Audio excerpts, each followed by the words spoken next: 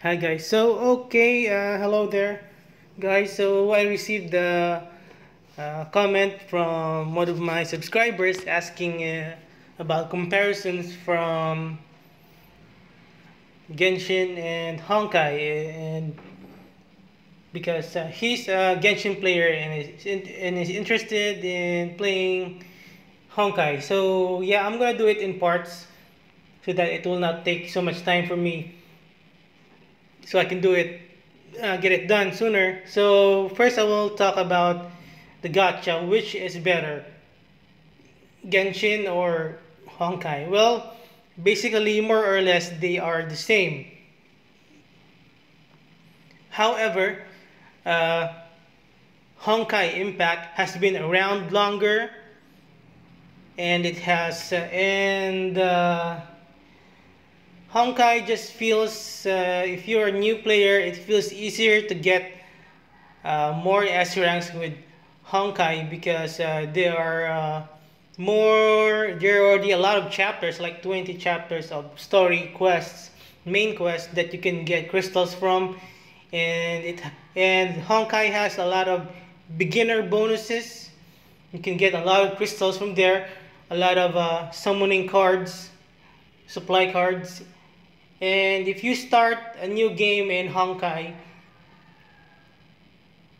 aside from all these bonuses, which are too long to mention, uh, what's uh, what's the benefits with starters is in the standard banner in Honkai, or the dorm supply banner, the the first PT for the S rank guarantee is, if I can remember correctly, it's around 25 to 30 pulls, which is easy to do as a new player, because you're gonna get a lot of login and a lot of other bonuses that will give you supply cards for the dorm or the standard banner in Honkai for free. So you're gonna sure to be getting your first S rank in just a couple of days with Honkai.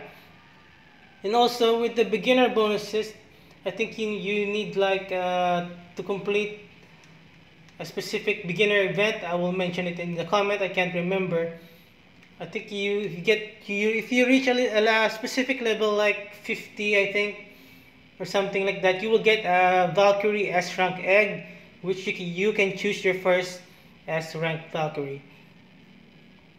Okay, so for the gacha rates comparisons for both the standard banner and the dorm supply banner for the Honkai, so they are basically trash.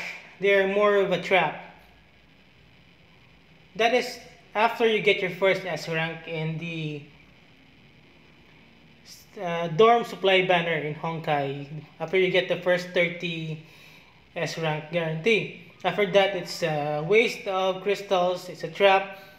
Same with the standard banner in Genshin, which is even more of a trap because you will never know what you get.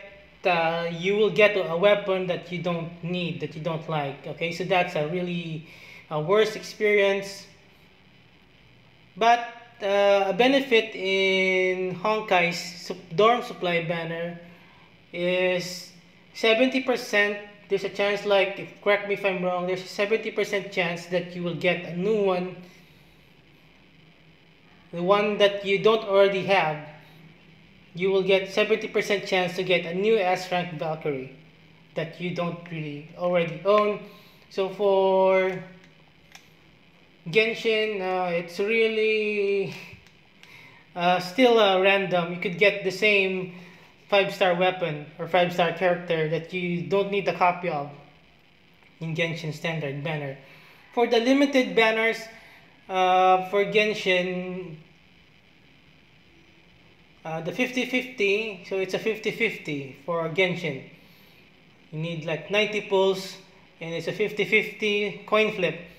For Honkai Impact, their limited banners called the expansion banner, it's guaranteed within 100 pulls you will be guaranteed the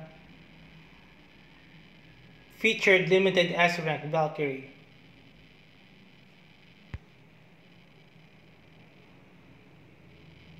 So yeah, so I think that's basically it. I will leave a description or a comment down below. Uh, if anything else I want to add about the banners. So yeah, so thank you so much for tuning